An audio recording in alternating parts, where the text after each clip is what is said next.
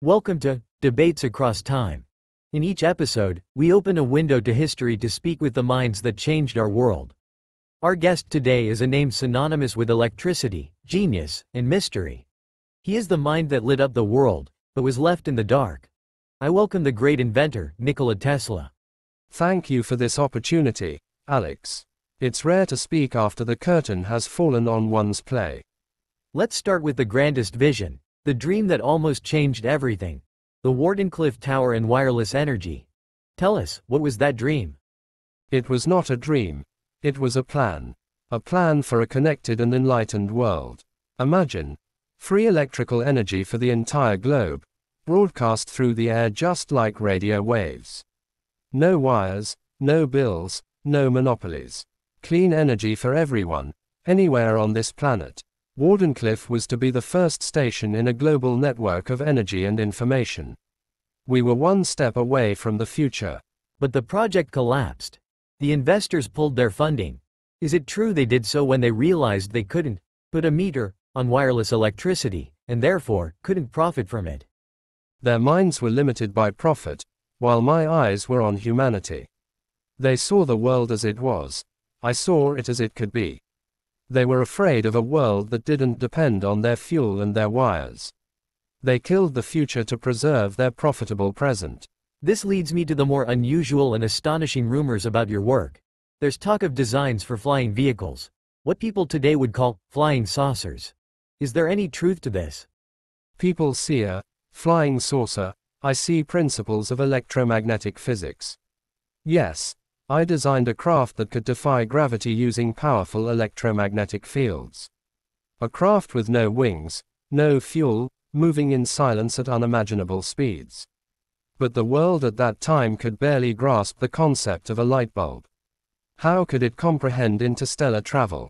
My ideas were prisoners of their time. And speaking of ideas ahead of their time, the death ray, a terrifying name for a mysterious invention. The media gave it that name. I called it the peace ray, teleforce. It was not a weapon for conquest, but a defensive shield. Imagine a wall of energy that could not be penetrated, surrounding any country, capable of destroying any approaching army or fleet. It was an invention that would have made war impossible. But again, minds that think of war cannot understand the tools of peace. Your end was lonely and shrouded in mystery. You spent your final years in a room at the Hotel New Yorker, alone. How did the man who lit up the world move into the shadows? The world forgets quickly, Alex. When the money dries up, the friends disappear. My ideas were dismissed as eccentric. I found solace in simple routine, and in the company of creatures who wanted nothing from me but crumbs. I went to the park every day to feed the pigeons. I understood them, and they understood me. There is a famous story about a specific white pigeon. It was said you loved her. Yes, there was one, a pure white pigeon. I saw her as a being of light. One night, she flew to my window as she was dying, and I saw two powerful beams of light radiate from her eyes. In that moment, I knew my life's work was finished. It may sound like madness to a scientist, but some truths exist beyond science. Let's talk about the moments right after your death in January 1943.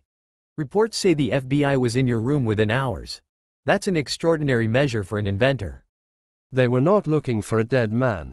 They were looking for living ideas. They arrived before the coroner. They seized every paper, every design, every note. 2 trunks of papers, the culmination of 7 decades of thought, disappeared behind locked doors. Why such intense interest? America was in the middle of World War II. Were they afraid your peace ray schematics would fall into enemy hands? They were afraid of something much bigger. They were afraid of ideas that could not be controlled. They feared the concept that energy could be free, that knowledge could be accessible to all. They confiscated my research under the guise of national security, but they were truly protecting the security of their interests. Quote, and what happened to those papers? Some were returned to your family years later, but rumors persist that the most important research never saw the light of day. Is your true legacy still locked away in a government vault? They took the blueprints, but they did not take the spark. You can lock up paper, But you can't lock up an idea whose time has come. I still believe the future will be the judge. My ideas didn't die, they're sleeping, waiting for the right mind to awaken them. That was Nikola Tesla, the man who saw the future with perfect clarity. In our next episode, we will delve into the world of dark art and politics of the Renaissance with an equally controversial guest. Until then, comment with the name of our next guest. Don't forget to subscribe and like. Thank you all and good night.